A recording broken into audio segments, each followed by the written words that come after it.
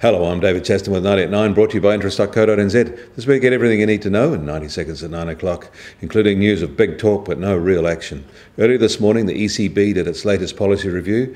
It moved closer to the kind of large-scale government bond purchases used in the United States and left its benchmark interest rate unchanged. But in the end, it actually made no changes.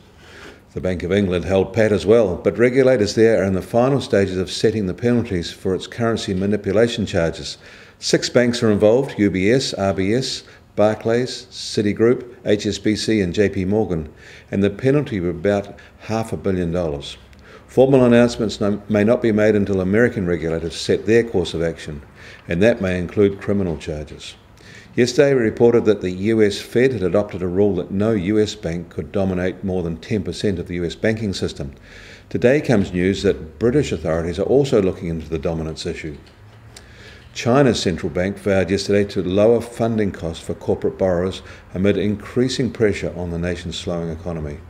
In a report on third quarter monetary policy, the People's Bank of China has also confirmed that it already conducted 2 rounds of liquidity injections into the country's banking system in September and October, totaling $160 billion, in a bid to get interest rates lower and bolster more economic growth.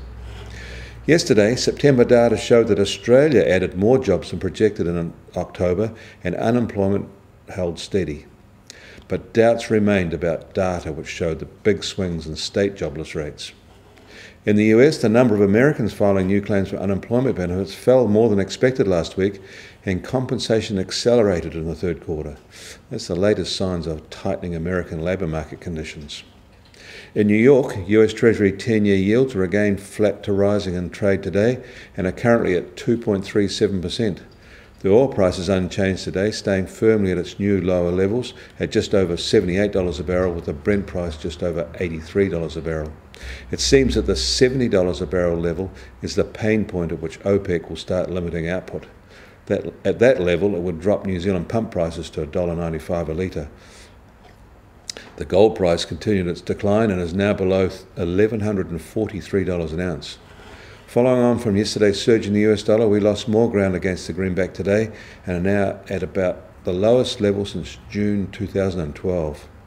It's now at 77 US cents, 89.8 Aussie cents, and the TWI is still at 76.5 though. I'm David Chaston. That was 90 at 9, brought to you by interest.co.nz.